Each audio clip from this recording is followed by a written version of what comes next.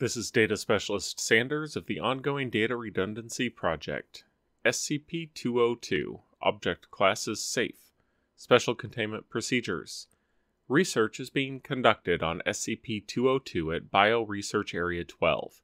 Here, researchers are actively seeking to understand and cure the condition plaguing SCP-202. He is granted full amenities of Level 0 personnel quarters when not being examined. SCP-202 is under the assumption that he is in a hospital and is not to be made aware that his doctors are in fact SCP researchers.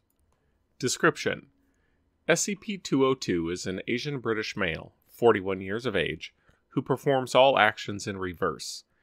He does not appear to age in reverse, but speaks, eats, walks, and performs all other actions opposite to what is considered normal.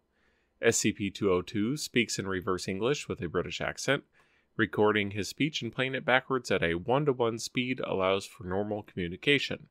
The subject asserts that he was a normal individual living in Stockport, England, until he woke up one morning 4 years ago and found that every action he attempted to do, he did in reverse. He pledges that no matter how hard he tries, he is unable to carry out normal patterns of motion.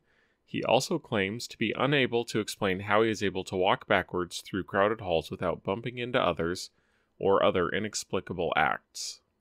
Watching SCP-202 is particularly frustrating to Foundation biologists and physicists. Rather than acting as a pump, the chambers of his heart act as vacuums, pulling his blood towards the heart in arteries and pushing it away in veins. SCP-202 actually exhales oxygen and processes carbon dioxide. Researchers are fervently seeking answers to how his respiratory system works and if, on the molecular level, the Krebs cycle of metabolism could possibly run in reverse. His eating habits confound researchers as well, as food comes up from his stomach and out his mouth and undergoes a reverse chew. For example, when eating a sandwich, SCP-202 somehow regurgitates a bolus of food that reverse chews into a portion of a sandwich. Boluses are added from SCP-202 into a complete sandwich that defies laws of both physics and biology. The resulting sandwich is completely normal and edible according to research.